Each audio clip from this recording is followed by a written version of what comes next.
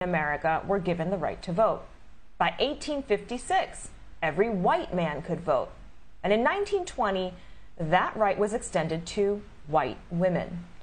But it wasn't until this day in 1965 that the path to the polls was cleared for black people. And that came after decades of discrimination, intimidation, murder, and the work of civil rights leaders like Martin Luther King Jr. and John Lewis. They marched across the Pettus Bridge on what went down in history as Bloody Sunday. Marchers were attacked, some beaten, but 8 days later, President Lyndon B. Johnson said he would do the right thing and get a Voting Rights Act passed. The 1965 Act banned voting discrimination against anyone because of race or ethnicity and also banned literacy tests. But the struggle for equal and easy access to the polls is far from over. This map from the Brennan Center for Justice shows 18 GOP-led states with sweeping, new, restrictive election laws.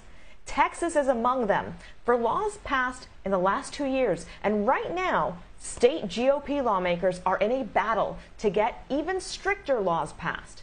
And now, the Department of Justice has jumped in to sue the state of Georgia, saying their new laws disenfranchise black voters. Today, the Department of Justice is suing the state of Georgia. Our complaint alleges that recent changes to Georgia's election laws were enacted with the purpose of denying or abridging the right of black Georgians to vote on account of their race or color in violation of Section 2 of the Voting Rights Act. A chorus of discontent among black voters is growing. People don't think the Biden administration is doing enough, fast enough. 2 federal bills have not made it through Congress, including the John Lewis Voting Rights Act. 1 month ago, after meeting with civil rights leaders at the White House, Vice President Kamala Harris, who's been tasked with protecting voting rights, announced the Democratic Party would invest $25 million on voting education and access. The vice president has called protecting voting rights, quote, the fight of our lifetime. A lot is at stake here, and tonight we're asking the question, are black women the answer? We already know black women are incredible warriors in this fight. But what if we stack the deck?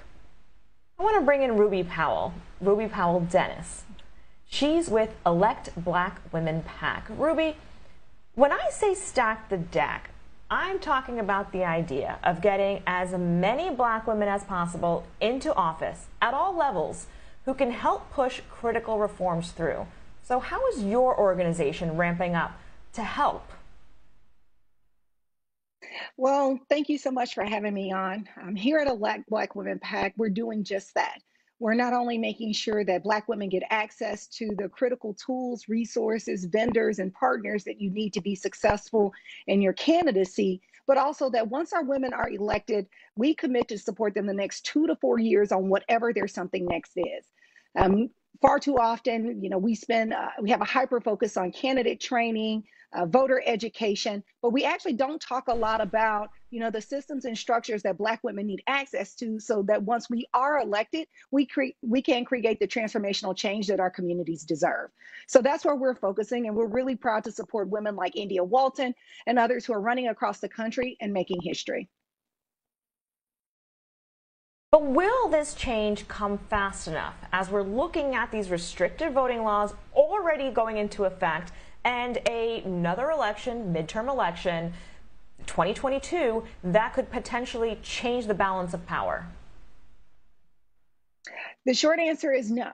Unfortunately, an analysis done by the Brookings Institute in 2018 showed that there are census tracts where black women live in the community but already are underrepresented in terms of the electorate.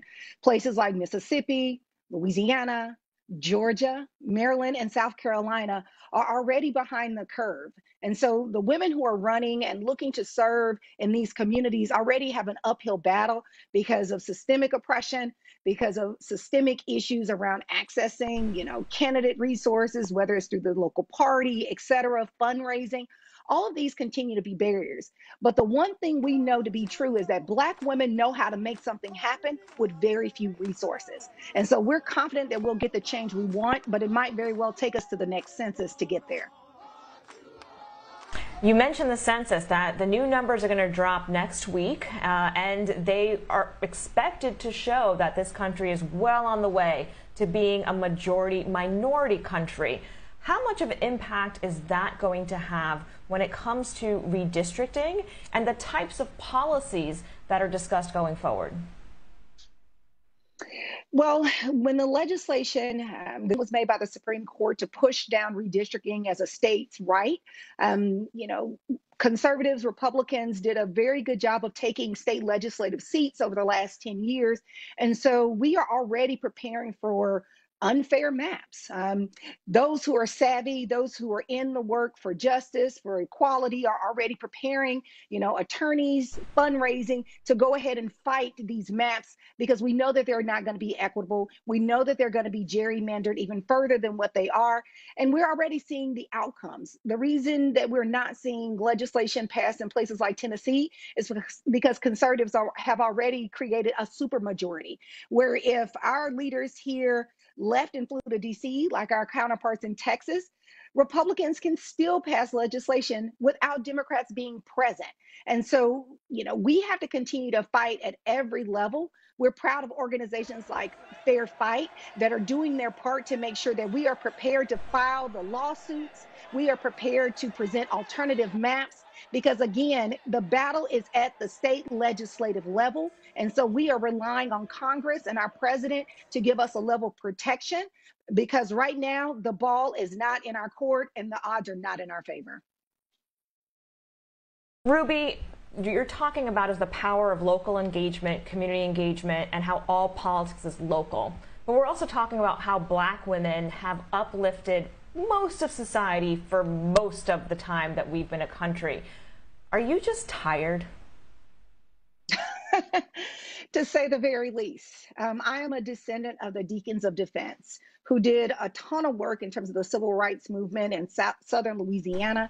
And I am hearing the same conversations that my parents talked about, our grandparents talked about at the dinner table. We are discussing it, my husband and I, at our dinner table. And my daughter, who's 4 years old and getting ready to enter our educational system, she's hearing these conversations.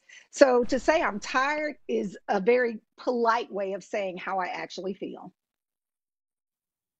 But Ruby, I appreciate what you are doing now, and I certainly will do my part to support the effort to get more Black women elected. Ruby Powell Dennis, thank you for joining us. And still ahead, wildfires out west are burning out of control. Next, we're living from what is now the third largest wildfire in California's history. We'll take a look at the destruction it has left behind.